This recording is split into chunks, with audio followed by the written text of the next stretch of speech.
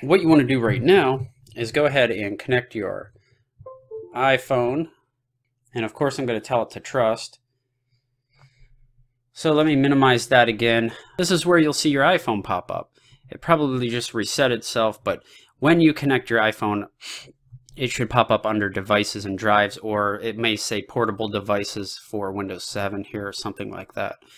What you want to do is double click it, and then you can go into your internal storage here. You double click that, double click the DCIM folder, and then it creates a folder and it'll have your pictures and videos in. So you can get to them that way. So then what you do is on your computer, you can open up your pictures folder, and I usually just put 2 of them up here on the desktop. This is my pictures folder on my computer.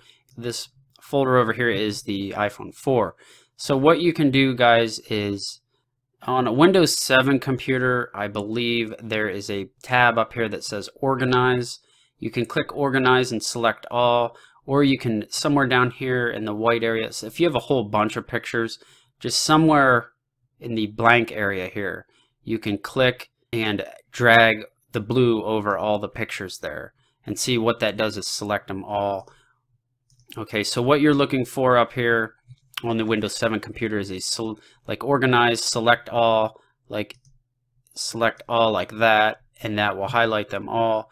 Then what you want to do, all you got to do is right click on one of them. Just make sure you're right clicking on one that is highlighted. So they're all highlighted, so it really doesn't matter where I right click at. And I'm going to go ahead and click cut, and then I'm going to come over to this folder, right click and left click paste. Now that is going to pull all the pictures and videos here off of the iPhone and put them over to my computer. So now if I go back onto the iPhone here, and I'll show you, if I go back here, those pictures, it refreshes and they disappear. So they are no longer on my phone. That is all I have for you, and thank you guys for watching. Please like, subscribe, and comment, and you guys have a great one. Thanks.